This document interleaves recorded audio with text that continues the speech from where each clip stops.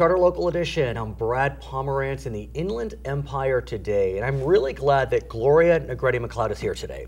She currently is a member of the Chaffey Community College District, but you know her also as a member of the State Assembly, the State Senate, and the United States Congress. You also know that she is considered a moderate Democrat. That's what people have called you. I don't know if that's a blessing or a curse, but that's what you're called. And so I want to get a sense from you, given all your experience in politics, given your moderation and given your representation in the IE, what you make of the recent conventions, the Democratic Convention and the Republican Convention. Well, I thought they were both very interesting. Mm-hmm. You know, it's, I've never attended one, so really? So I've never had firsthand, just looking at it on TV. But I thought that the divergence of views is so vast that it just is like, how do we fill in that void? It is remarkable how when you watched the Republican Convention and then the Democratic Convention, the depictions of America were vastly different. I'm not saying one is right and one is wrong, but it was as if you were looking at two different Americas. And what was interesting to me is that I have always thought as an observer that the Republicans have been very effective at propagating the view that America is exceptional, America is great. And Democrats have been more dour. But in this convention, these conventions, the reverse. The diverging views just kind of switched. I think living in America all my life, my mother, my father, it's that this is a place where you can move forward. And I think many people still have that view that this is a place where you can advance yourself. That is my own view. Now, in the Inland Empire, it is hard to deny that it's been trending Democratic, although we do see some schizophrenia in the Inland Empire. But I would presume that the blue-collar whites that Donald Trump has been targeting, there are many in the Inland Empire. Those blue-collar whites have been trending Democratic, as have Latino populations. But just in your travails throughout the Inland Empire, what do you hear about the views of Donald Trump, the views of Hillary Clinton, Mike Pence, Tim Kaine? You know, having been in politics for a long time, nobody really even knows who we are till there's an election. Yeah, that's so true. So people don't really talk to you, but you do talk amongst your own family. Right, of course. So then you get the views of where we are. I think by and large, Californians probably think that America is still the place to be. But what about the Inland Empire? The Inland Empire. Because I say that because the recovery in the Inland Empire has been spotty. Somewhat like the Rust Belt, when people are talking about Pennsylvania, Ohio, Michigan, Wisconsin as potential Trump targets.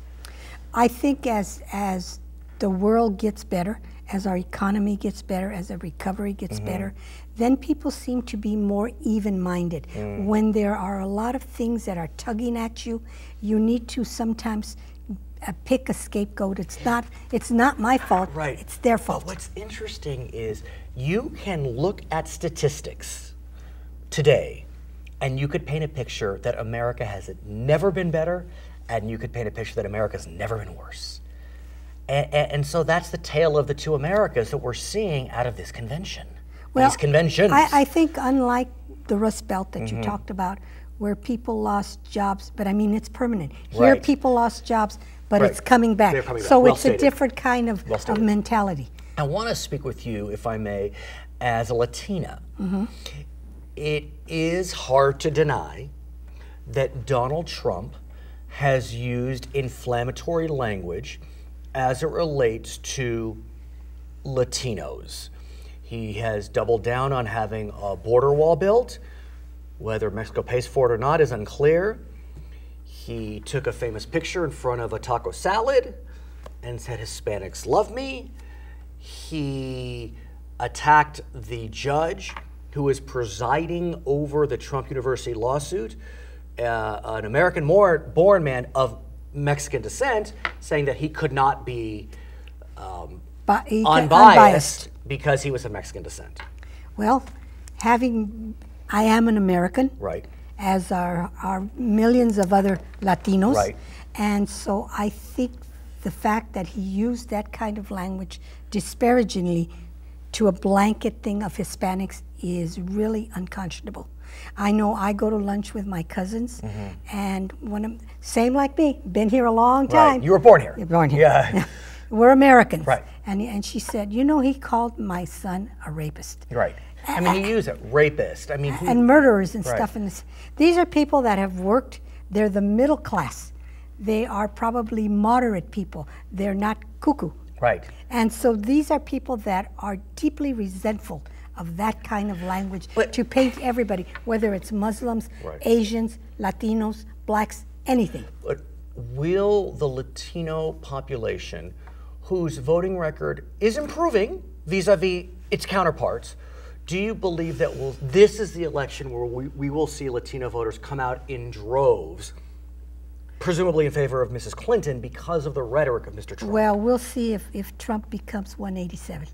And of course, what you're referring to is Pete Wilson, the governor at the time, was a very significant supporter of an initiative that would have denied services to illegal Except all the polls have undocumented. said that Hillary Clinton is up on the polls here in California. So we are unlike other states. Right, there's no question. I mean, the most recent poll I saw is Mrs. Clinton is up by, I think, 28 points in California. So Latino turnout could help, but presumably she should be successful, presumably, in this state.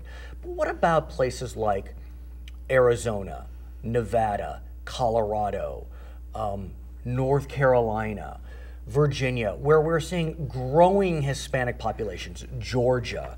Do you feel as if the Latino population could be the sleeping giant? Well, I think it's incumbent upon them, if they really feel disparaged, if they really feel insulted. Do they? I don't know. I don't live in those states. I Right. don't have any relatives in those states. Okay. So if they really feel that it's incumbent upon them to get out and vote their displeasure. I want to get a sense from you about the feeling of unease, though, that we still are feeling as it relates to our sense of security. We do see virtually daily attacks, mostly abroad, with regard to ISIS and its followers. We are right near San Bernardino, so this region is acutely aware of the power of ISIS-inspired attacks. Mr. Trump has played on that. He has drilled in on that. How do you think that plays, the issue of terrorism, both in the Inland Empire and otherwise? I think oftentimes people are willing to give up their rights in order to be safe. So we have to safeguard that we make it even, that we be vigilant Right. on terrorism and watch to make sure we save our country, we make it strong, but still not give up our rights just because there's somebody saying that they're going to attack us at any minute. So, looking towards November, do you have a sense of where you think the country's going to go, if you're willing to say? And how do you think Democrats and/or Republicans will do other than at the presidential level? Well, I don't know. When I was in the legislature, I didn't think Gray Davis was going to be recalled. So we don't know. Yeah. However, a elected official has to realize that when they get elected, they no longer are that partisan person. They're still partisan, Right. but they must represent everybody that lives in that country, that state, that assembly district, that senate district, the school board. You represent everybody. You got elected to represent.